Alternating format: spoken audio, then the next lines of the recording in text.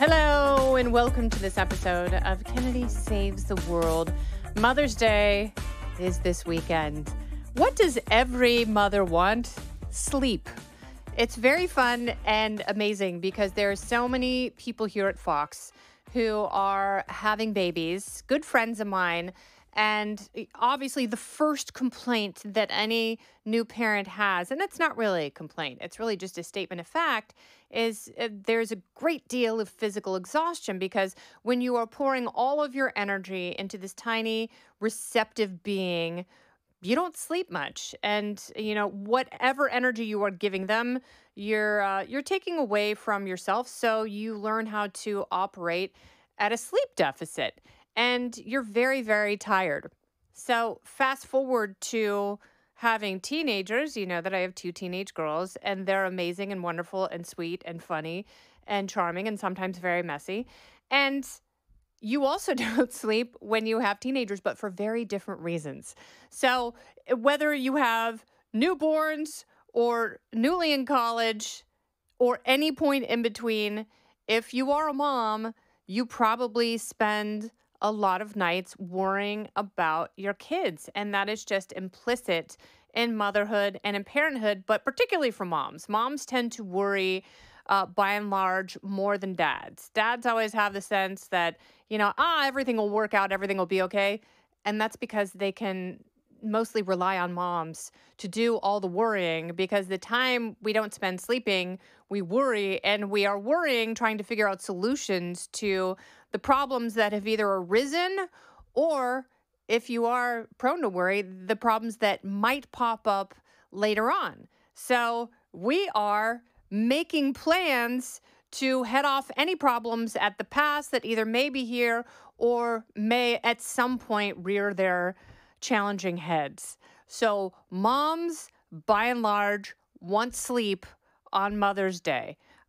Don't go to a restaurant.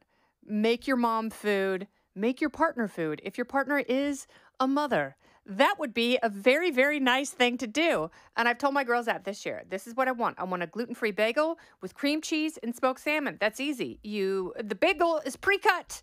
You just put it in the toaster. You hit the knob, the bagel comes up, it is warm, it is toasty, put the cream cheese on it, put the smoked salmon on it, pour me a mimosa, and I will be fed and happy. So when everyone wants to take their mom out for a nice brunch, but the problem is it's like going out on a date on Valentine's Day. Everyone is there. I will tell you this. A few years ago, my daughters and I and a couple of friends who have lost their moms, for whom Mother's Day is challenging, and it can be really sad when your mom is no longer there. We went to Dave & Buster's, and surprise, surprise, there were not a lot of moms there. It was not a crowded place, and we had so much fun. So I guess, the other establishment that might have a similar, not well-populated ratio on Mother's Day would be Hooters. I don't know that I ever want to go to a Hooters again, but I did love going to Dave & Buster's, and I absolutely would go again this year if someone in my family surprised me with a trip to Dave & Buster's and a gaming card so I could play Miss Pac-Man or whatever else I wanted to for as long as I wanted to. That was actually really, really great. But sleep is the most important thing. I love sleeping. I do like going to church on Mother's Day because in the Greek Orthodox church that I go to, they hand out flowers. Flowers are awesome. Flowers are always good. Flowers, go to Trader Joe's, go to the neighbor you hate's backyard and just start snipping flowers and you put a ribbon around it. Don't go anywhere. More Kennedy Saves the World right after this. It's not difficult to make moms happy. If you put in a little bit of effort, that will make us feel like we have done something right, and you are acknowledging the amount of hours we have spent sleeplessly worrying about you and your needs and how we can help you navigate all the challenges in life without doing the work for you. It is always a balancing act being a mom, but it is, for me, the greatest thing that has ever happened in my life is having kids, and they truly are my reason for being. there are funny memes on Instagram and reels on Instagram and TikTok about the kind of mother I thought I was going to be. And this is everyone.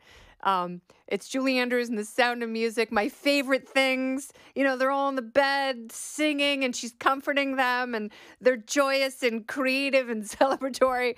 And then, the kind of mother I thought I would be, the kind of mother I am. And it's Judge Judy going, shut up. Listen for once. Judge Judy just screaming at people. And, as moms, that is essentially motherhood boiled down to its essence, because we all have this perfect vision of how we're going to be, and we're going to do it right, and we're going to do it better. And we're in this competition with ourselves. But then these beings show up and they can, although they are perfect little angels, they can be frustrating at times, and they can make you lose your patience. So if you show your mom that the mild and minor frustration was worth it by showering her with a toasted bagel and some flowers, that is a win for humanity. It is what every mom deserves. But I don't care how old your kids are. I'm guessing that you are in my boat, and that is the boat that requires a nap. And I'm here for it. So take the time, take advantage of the sleep, do whatever you need to do in order to feel rested and cozy. And Mother's Day is very interesting because, we co-opt a lot of things and we rename a lot of things, and we are rephrasing and redefining certain words. Mother's Day is for moms. There are people in your life who are caretakers. They are nurturing. They can be guardians. They're not moms. And motherhood is a very, very special designation. It is a very emotional one, and one that requires a lot of investment. And that's what the day is for. It is for moms. And I know there are people like, for the other people in your life who aren't moms, happy Mother's Day. I'm actually, I'm going to block you there and say, no, this one is for the moms. The nap is for the moms. The flowers are for the moms. The recognition, the acknowledgement, and of course, the mimosas. This has been Kennedy Saves the World. I will drink a mimosa for you, baby. I'm always here for you. I'm Kennedy. Listen ad-free with a Fox News Podcast Plus subscription on Apple Podcasts, and Amazon Prime members can listen to this show ad-free on the Amazon Music app. Oh, go ahead and leave me a review while you're there. I'd love to hear what you have to say. You've been listening to Kennedy Saves the World on the Fox News Podcast Network.